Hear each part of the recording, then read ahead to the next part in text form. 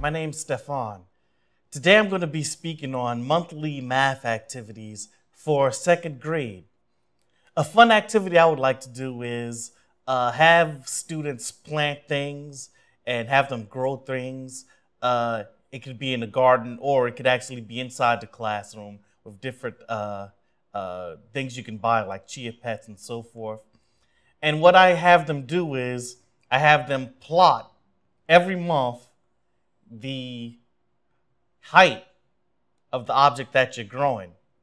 Have them plot it month 1 and after month 2 and then after month 3 and so on and so forth.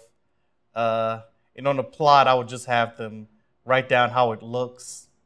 A flower could look like this.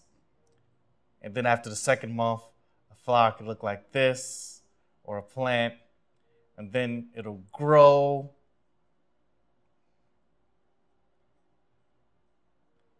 And this being the height. Now, what this actually does, it's a good way to introduce them into graphs without them knowing it. By them plotting the points and plotting how the flower, the plant, or whatever you're growing looks, it gives them an introduction to graphs on an XY axis.